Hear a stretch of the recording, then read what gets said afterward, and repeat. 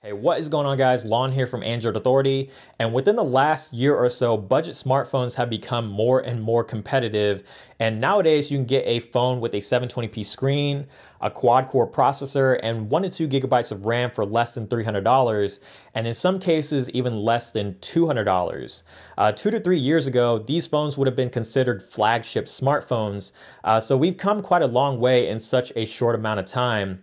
And here in 2015, we've already seen quite a few budget-friendly smartphones hit the market, and we can only expect to see more as the year goes on. But the latest one that we're going to take a look at here today is from a Chinese OEM called ZTE. So with that being said, let's go ahead and take a look at the ZTE Blade S6 and see how it stacks up. When looking at the ZTE Blade S6, it doesn't take long to figure out where ZTE got their inspiration from. I know many of you are going to say it, so I'm just going to say it for you. It looks like Apple's latest iPhone 6. With its gray colored body, rounded corners, and curved sides, the placement of the ZTE logo, all the way down to the designed by ZTE in California, assembled in China stamped on the back, it's all too familiar of an appearance. The key word here though is looks, because the actual build quality and the way it feels in the hand is a whole nother story. The entire body of the phone is made of plastic, and plastic doesn't necessarily make a phone feel cheap if it's used right, but in the case of the Blade S6, it's not. The plastic is coated in a smooth satin finish, and while I haven't dropped the phone, it does tend to slip around in the hand quite a bit. My biggest gripe with the Blade S6 is the amount of give on the back of the device, giving it a very hollow feel. This could just be a defect with my review unit, but it was something I noticed pretty much immediately.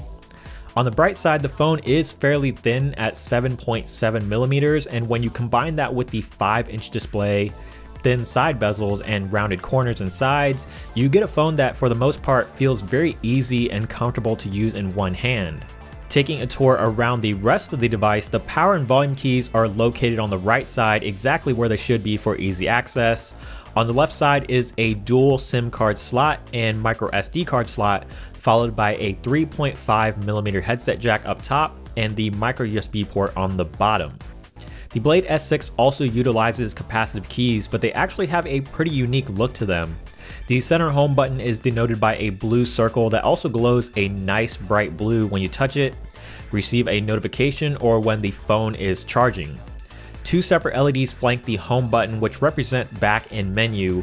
By default, back is on the left with menu on the right, but if you prefer it the other way around, you can flip it in the settings. The speaker can be found on the back side, denoted by a tiny slit, and it's a speaker that simply just gets the job done. It sounds fine, but it pales in comparison to phones with front-facing speakers, and being located on the back, it can easily be muffled when laid flat on a table or by a misplaced finger.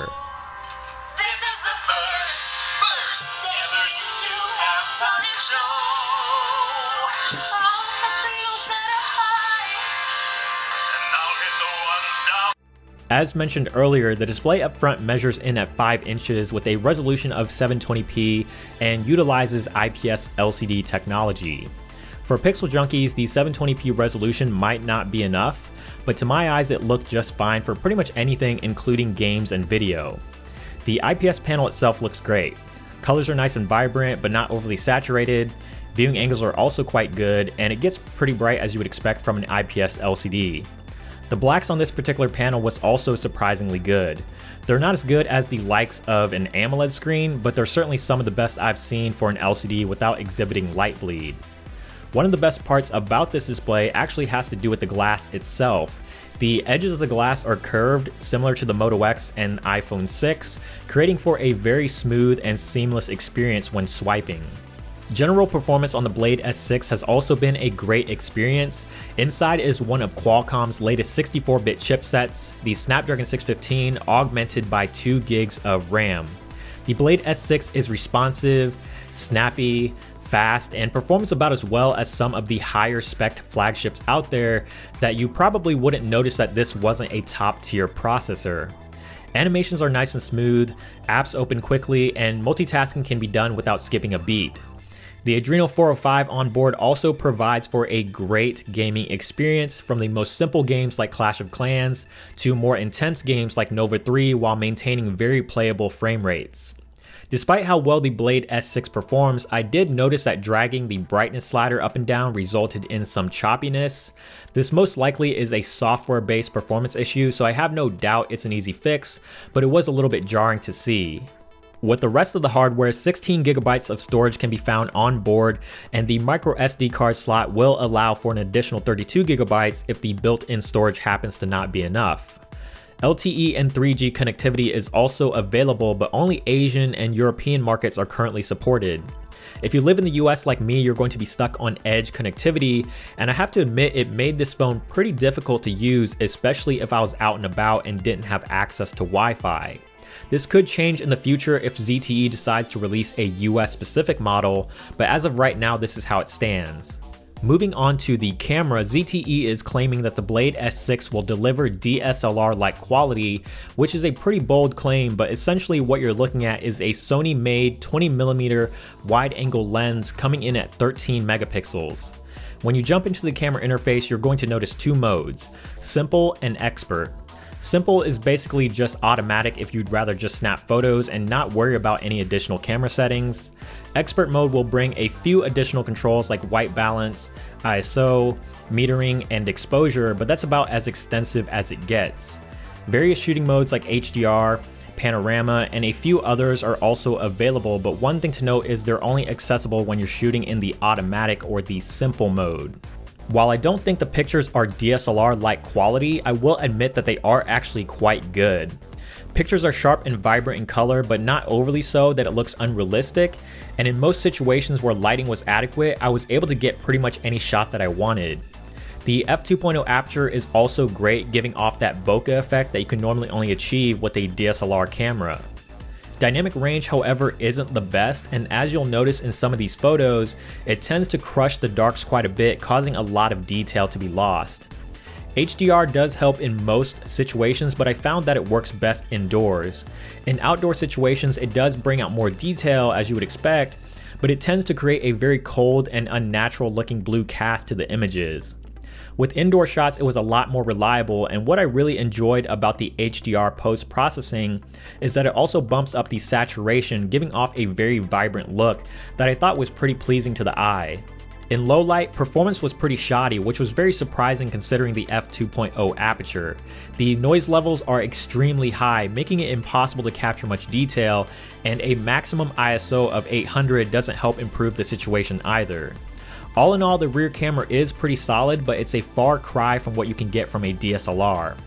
If you're a selfie lover, you'll enjoy the front-facing camera as it comes in at 5 megapixels.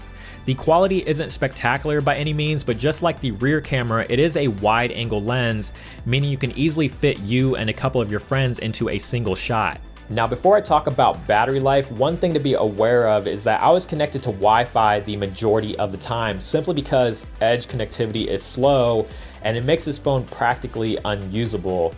So I can't really comment on what battery life might be like if you're on 3G or LTE connectivity. So just keep that in mind, that if you're in a region or market where you can actually take advantage of the 3G and LTE speeds, your battery life may vary. But with my usage, which is fairly average, the most I was able to get was 15 hours off the charger and 4.5 hours of screen on time, which isn't bad. But considering I was connected to Wi-Fi all the time, I was expecting a little bit more. So it does have me somewhat concerned as to what battery life might be like on LTE. The good news is the Blade S6 is running Lollipop, which includes a battery saving mode by default that can greatly extend your battery life when you're low on juice. With Android 5.0 Lollipop out of the box, this makes the Blade S6 one of the few phones to be running the latest OS. You get all of the great features of Lollipop with a few additions from ZTE, but I hesitate to call their customizations to Android a skin. Outside of the custom launcher, a few pre-installed applications, and some extra features, it's a mostly stock build of Android. Elements like the lock screen, notification shade, overview, and applications like the settings, dialer, and clock still preserve the material design from Google. Like most Chinese OEMs, the custom launcher is colorful with squared icons and does away with the standard app drawer in favor of having all applications reside on the home screen, leaving you with folders as the only option for any type of home screen management. However, this is still Android, so if you want a more standard Android experience, third-party launchers from the Play Store are always an option. Swiping up from the bottom of the screen or simply hitting the menu button will bring up a panel of customization options for the launcher itself. You can select from a series of solid colored or abstract wallpapers, and more can be downloaded from ZTE's online library, or you can simply just use your own. There's also a built-in slider to give your wallpapers a blurred look, which I actually thought was a really nice touch. Desktop transition effects are also available if you're feeling fancy, and once you're satisfied with all the changes that you've made, you can create a backup within the launcher preferences so you never lose them. Gesture and motion features can also be found in the settings, and some of them are gimmicky and some can be pretty useful, but you do have the option to disable them if you don't like them. Gesture features include things like air gesture, cover phone screen, and shake it. Air gesture allows you to control your music by holding volume down and drawing a V or an O to start and stop the music.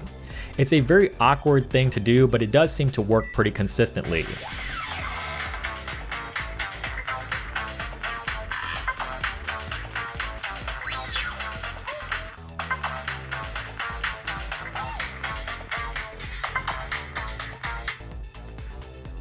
Cover phone screen will silence any incoming calls or alarms just by waving your hand over the phone, and shake it will open either the flashlight or camera by shaking the phone when you're on the lock screen. The motion features are a little bit more self-explanatory with features like auto call, auto answer, pocket mode, and flip to mute the device.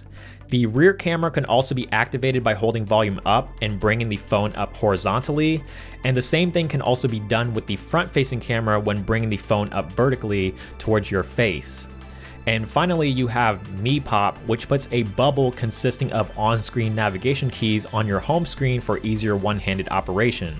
The Blade S6 is already pretty easy to use in one hand, but this is a very handy feature to have just in case you need it.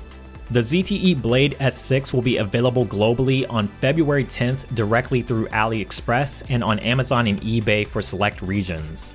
The price is very affordable at $249.99, and from the way things are shaping up this year, especially with some of the phones we saw at CES like the Blue Vivo Air and Zenfone 2, the budget landscape is looking to be extremely competitive in 2015. To be perfectly honest though, this isn't a viable option if you live in the US unless you're willing to put up with the edge data speeds, but if you live in an Asian or European market that can fully take advantage of the LTE connectivity, then this is a pretty solid budget smartphone to consider. But there you have it for the ZTE Blade S6. The design might be pretty uninspiring, but once you get past that, you'll find a phone that delivers great performance, 64-bit hardware, a solid camera experience, and Android 5.0 Lollipop right out of the box at a very affordable price. As always guys, thank you so much for watching this video. If you did enjoy it, please give it a thumbs up down below, and also subscribe to the channel, which is also down below if you haven't already. And don't forget to check out the website for more in-depth coverage, AndroidAuthority.com, because we are your source for all things Android.